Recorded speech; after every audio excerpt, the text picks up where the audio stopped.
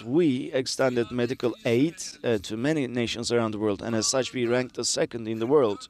44 African nations received, and 160 countries in total, and 12 international organizations benefited from the aid that we extended.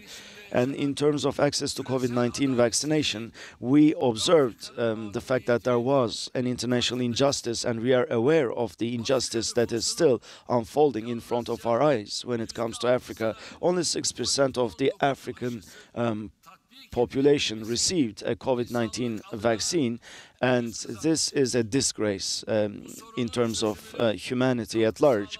And in order to address this problem and solve this problem in line with our resources, in the next couple of months, we will be sharing 15 million doses of vaccines, our national vaccine, TurkoVac.